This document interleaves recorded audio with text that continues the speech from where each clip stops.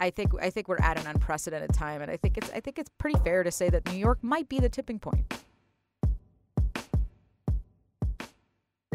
Hi there, it's WAMC News Director Ian Pickus, and on this episode of the WAMC News Podcast, my conversation with Marie Awad, a reporter with Colorado Public Radio who covers the marijuana industry. Marie Awad is also the host of the On Something podcast. Colorado has had legal recreational marijuana for almost a decade now. Thanks for being here. Thank you for having me. I'm actually originally from Buffalo, so... Yes, I know you go back to our friends at WBFO, right? Yes. Mm-hmm. What led you to leave New York? Oh, I mean, I started out in public radio. So I lived in New York City when I was going to journalism school. And to kind of get your start in radio, it's usually a really good idea to move to a small station and kind of work your way up from there. So I left in 2014 to go work in Baton Rouge, Louisiana for a couple of years. And then I ended up in Colorado. And that's where I am now. So what are we about to get ourselves into here in New York State? Oh, that's an interesting question, considering there are a lot of elements in this bill that I haven't seen in a lot of other places. So in some ways, your guess is as good as mine. But I can talk about the fact that New York is just kind of coming out of the gate with some things that have taken us a while to agree on here in Colorado. So, for example, the idea of like tasting rooms, that is a bill that had been introduced in the legislature, I think, a number of years in a row and had only passed last year. Obviously, because of the pandemic, it's really not being implemented right now. Delivery is baked into this law. We only very recently passed delivery in Colorado as well. And so it is one of the really fascinating parts about my job as somebody who covers this nationally is sort of watching each state kind of pick up new lessons along the way from the states that came before them, like us, Colorado. It was kind of explicit with New York's fact-finding mission over the past several years. You know, many people took trips to Colorado, as did officials from Massachusetts, to learn, how things went out there first. That's right. We are the legalization regulation destination. Has it worked in Colorado the way it was expected to, back when legalization was finally allowed about a decade ago? Well, I guess it depends on who you are and what your expectations were. I think that our upcoming season is about this partially. So New York is joining the club with other states like Massachusetts and Illinois and California who are baking social equity measures into their legalization laws. So what this means is that they are at least trying on the front end to create some advantages for people who have historically been harmed by cannabis enforcement. Here in Colorado in 2012, that was not a part of the language that voters approved.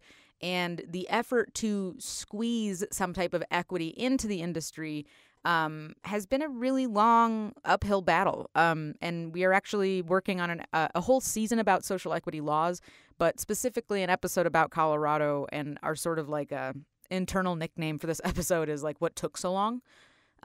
Because it really was in 2020 that we finally passed some legislation that got at some of these equity issues, if even in just kind of like a limited way.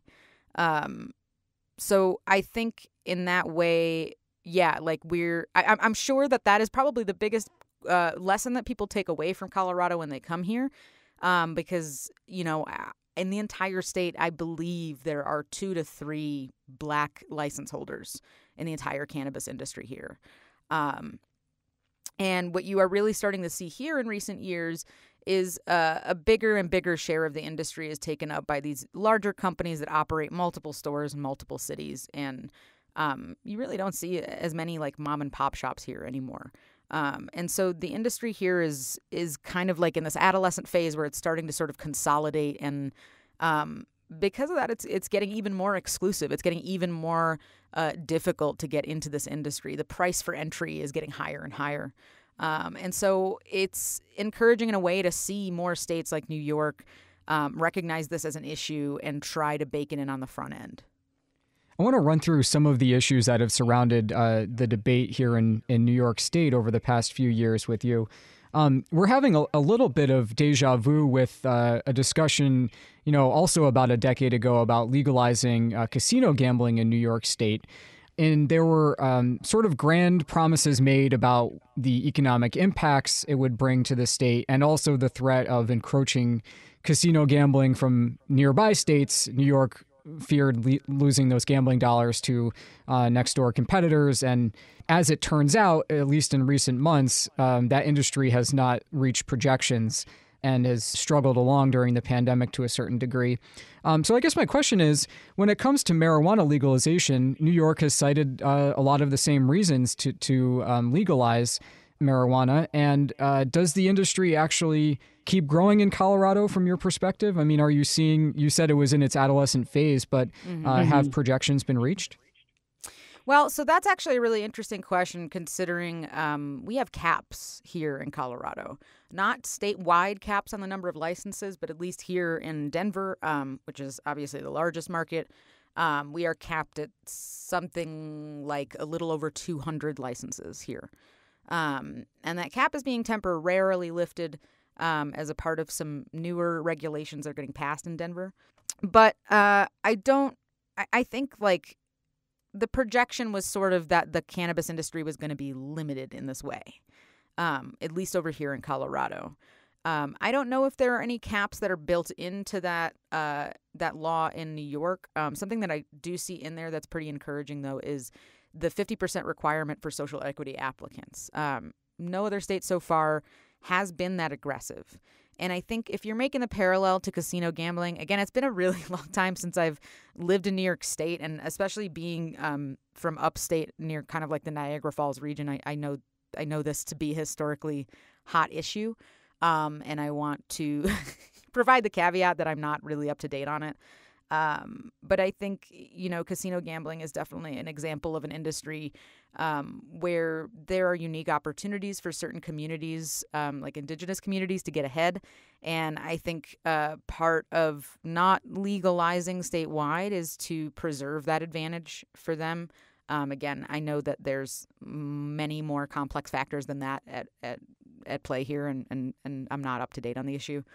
But I wonder, when you say they use the same arguments, like, what do you mean? The tax revenue, mostly, right? Yeah, basically, other states around New York forced New York's hand to, go ahead with legalized sports betting, to go ahead with casino gambling. And now I'm talking to you from Albany, New York.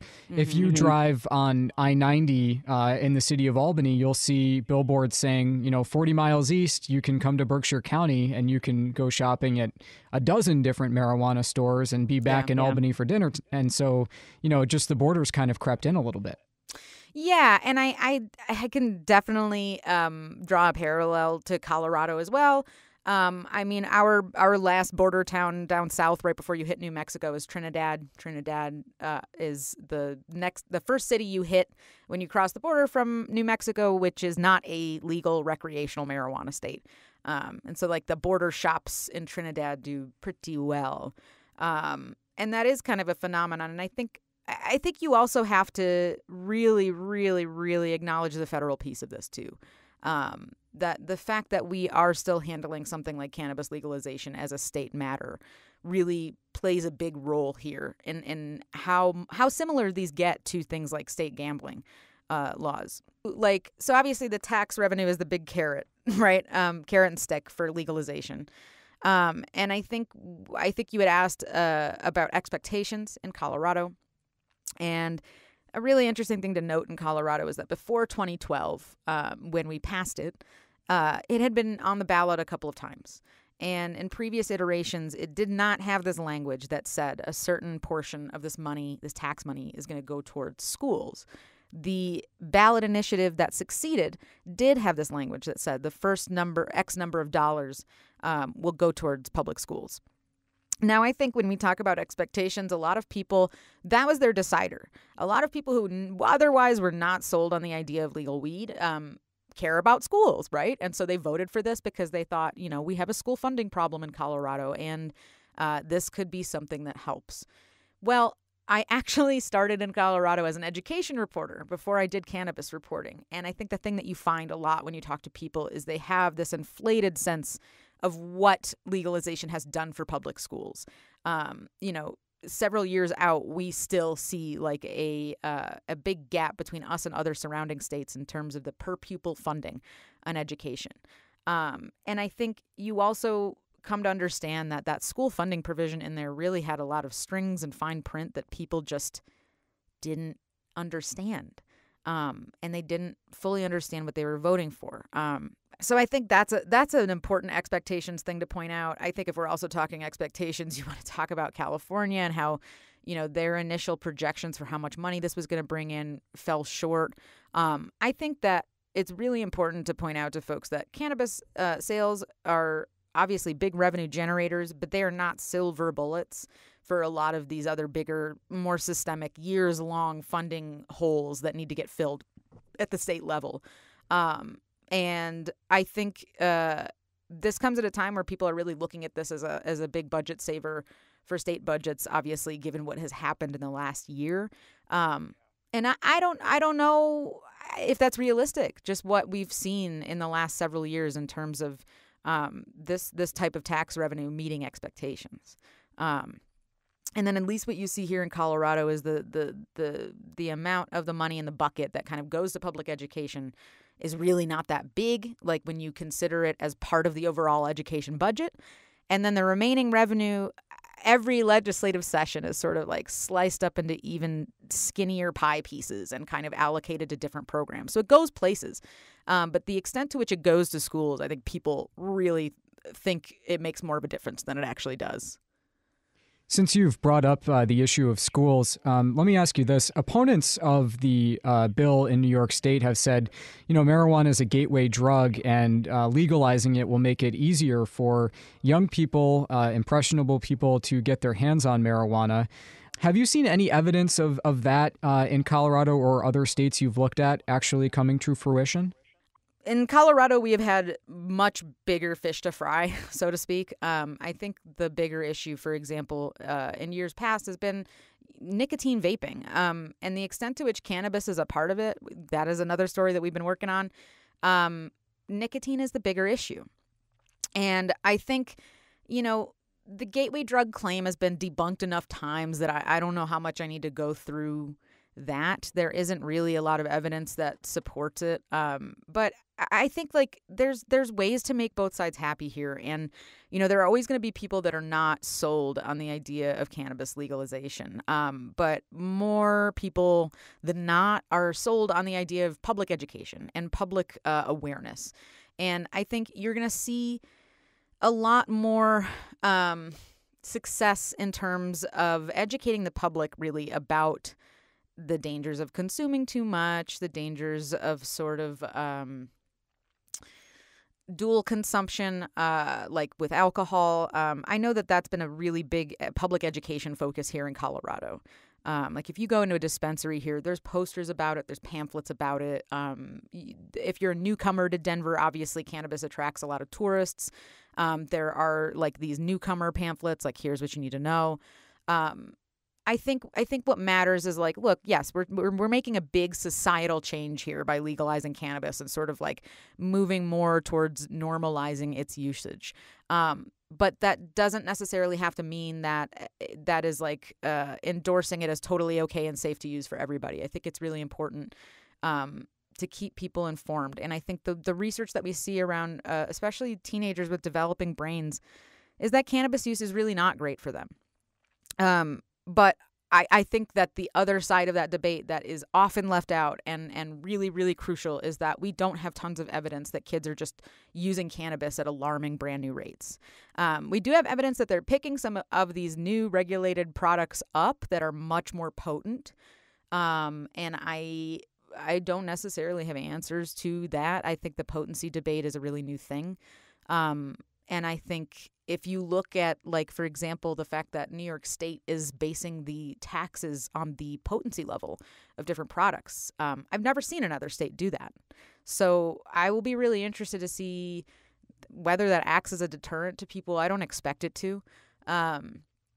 But I think you see sort of like the potency of products coming more into the discussion in response to this kids issue, because that's really where the data tells us that they are using it more, is they're using vapes or they're using dabs or edibles that tend to be more potent than just smoking flower. Well, that brings me to the next area I wanted to go with you, where the District Attorneys Association in New York State and some others have said the driving issue has not been worked out in this package that's been approved this week as we speak. So there's a big question about how you police people who may be driving, under the influence of marijuana and in a new way they haven't been looking for before. Is there anything that you can share from Colorado's experience about distracted driving, driving while high, for lack of a better term, and how that issue has played out there? Yeah, so I've had a saying for the last handful of years that whoever comes up with the cannabis breathalyzer is going to be a very wealthy person. And I will tell you that a lot of companies have invested a lot of money in trying to develop that. But the key issue is that, unlike alcohol, there is not an easy way to measure somebody's intoxication. And I see in the New York law that there's sort of, I believe, like funds dedicated to researching that. And I think, it's interesting who you ask. It's not to say that impaired driving when it comes to cannabis is not an issue in Colorado. I definitely do not want to say that. But I think also you have, I'm trying to remember the state lawmaker that said it. I believe it's People Stokes, who had said something along the lines of, police are going to have to do actual policing. And I think there's some merit to that. I think, sort of the dragnet checkpoint for DUIs is what we're used to seeing on highways a lot.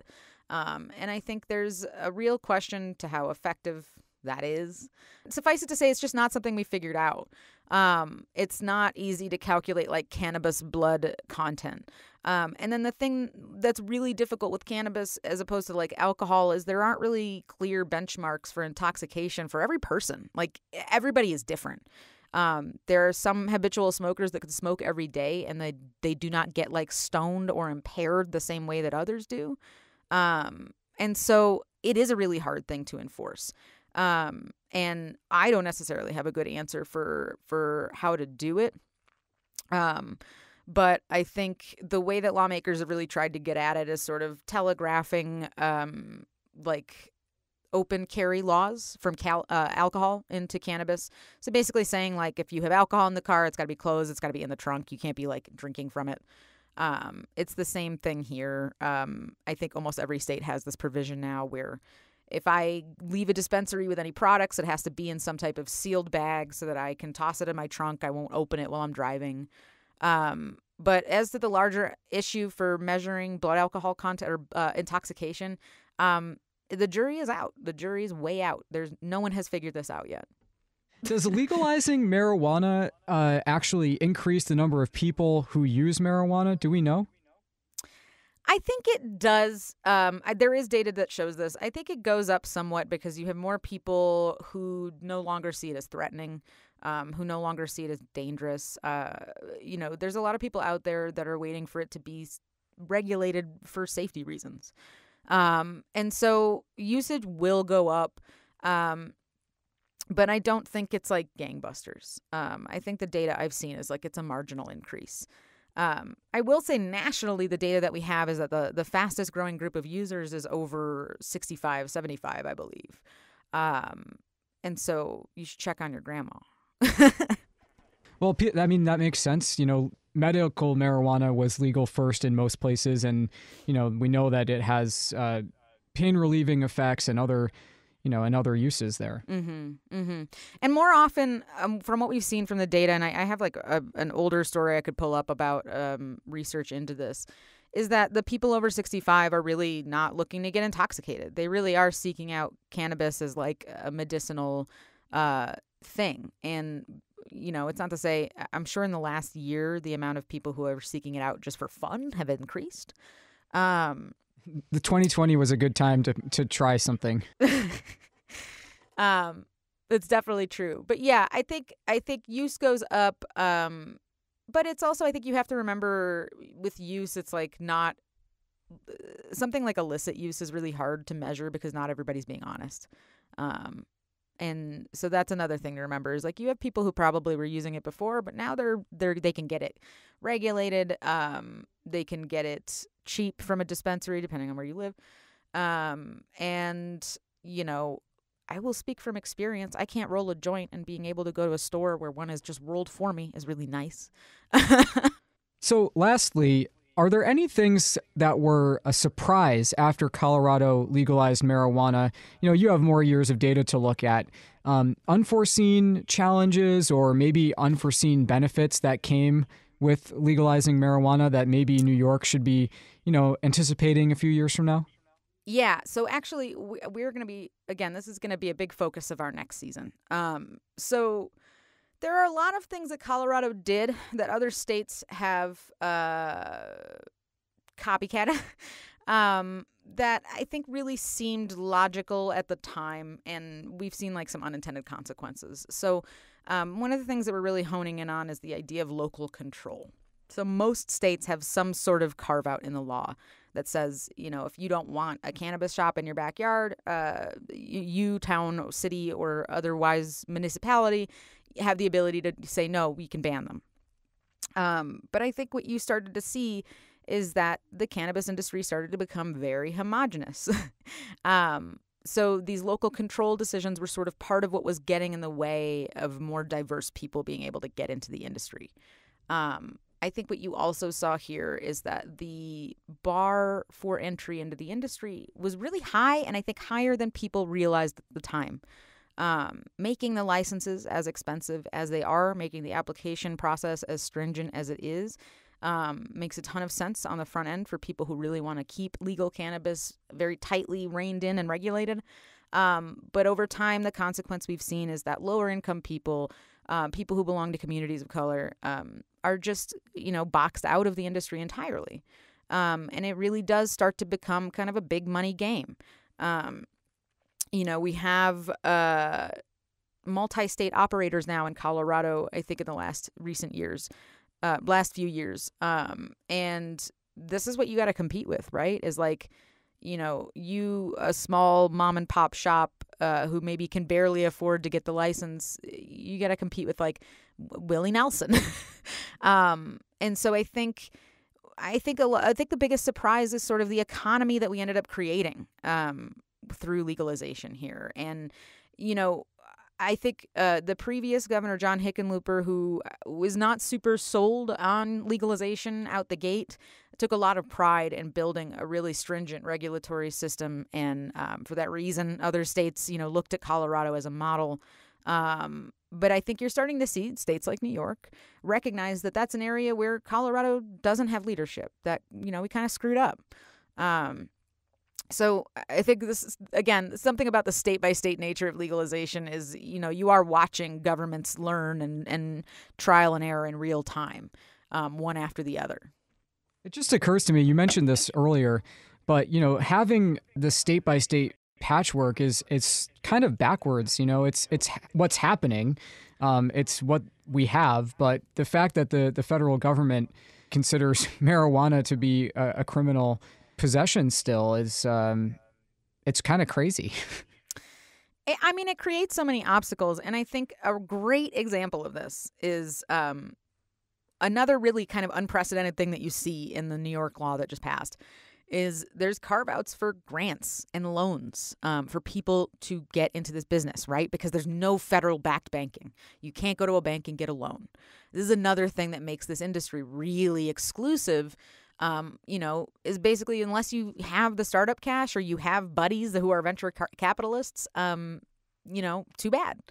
And so the fact that the government is creating a grant and loan program is really fascinating, especially because the federal prohibition is usually what stops states from doing things like this, is the idea that the cannabis money is a little radioactive because of the federal prohibition. Like I could tell you that we do not take cannabis money just like in underwriting on our podcast because of concern for our federal license. I think you still have these real issues with the federal government having not acted on this yet. I think these issues have been really outstanding. When you think of a public safety and public health perspective on something as popular as CBD, right? Like there's not a lot of trusted government-backed public health information about, is this safe to use? What products are real? What's the difference between the stuff that has a little bit of THC in it, the stuff that doesn't, the stuff that comes from hemp? There just isn't. A lot of like the way that we have changed the law in the last few years has sort of created these like weird glitches and contradictions between state law and federal law and other federal law. And so I think, like, I've been saying this a lot in our recent meetings that we're probably closer to federal legalization than we ever have been. But I don't think that means it's happening, like, in a few weeks. I think, we have had a very pro-legalization Congress for the last few Congresses. There's been an appetite to do this on the federal level. And sort of the roadblock has been the executive branch. And that is still, to be clear, a roadblock. Joe Biden is not in favor of legalizing cannabis. So we still all live in a big limbo right now. But I definitely do think that New York moving to legalize after like 7 years of trying this is going to shift the center of gravity in that direction. I mean, it's New York. It's going to be it's going to give Massachusetts a humongous run for its money as the biggest legal market on the East Coast now. We're at over 30 states that at least have medical marijuana now. And I think it's incumbent on the president not only to consider legalizing when you look at these facts, but I think it's also important to look ahead and consider that there are other substances from which we are taking the cannabis playbook and also legalizing. So something we're going to be talking about in our upcoming season is psychedelics, because this is the next frontier of legalization, right? Oregon voters just approved medical mushrooms. And so I think, the Controlled Substances Act is going to be dusted off and have a good look taken at it over the course of this presidency. But like, to what extent it is more ambitious or less ambitious than what states have done, it's really hard to say. I think Congress would like it to be more ambitious. I think the president might not. And then to further compound the mixed messages, you have a vice president who supports it too. So who knows? No, you took the words out of my mouth. I'm reminded of a time when, President Obama was not publicly for same-sex marriage, and his vice president, Joe Biden, gave an interview and said he was, and then next thing you knew, the administration embraced it. Yeah, I mean, I think, like, in our incredibly wild times, I think it's important and worthwhile to pay attention to politicians who change their mind about things. I think that's the fundamental point of the job, right? Is like representing everybody means that you are going to have to take all sides into account. And I think this is something that you've seen with cannabis legalization, right? One of the reasons that we have been like a model here in Colorado for it is the previous governor was really into the stakeholder process. He invited public schools to the table. He invited concerned parent groups. He invited the cannabis industry to the table, and really wanted to give the appearance that he was giving all sides equal weight. And I think you're probably going to see some version of that at the federal level, especially considering that John Hickenlooper is in Congress now. But yeah, I mean, I think again, it's so hard to say exactly what's going to happen and on what timing. But I think we're at an unprecedented time, and I think it's pretty fair to say that New York might be the tipping point. Well, we are living in exciting times. Marie Awad with Colorado Public Radio and the host of the podcast On Something. Thank you so much for taking all of this time and for sharing your insight. And I hope we can call on you again in the future at some point, because I'm just fascinated to see where this goes. Of course. Yeah. Thank you for giving me a call, and go Sabres. All right. That does it for this episode of the WAMC News Podcast. Thanks so much for listening. Until next time, I'm Ian Pickus.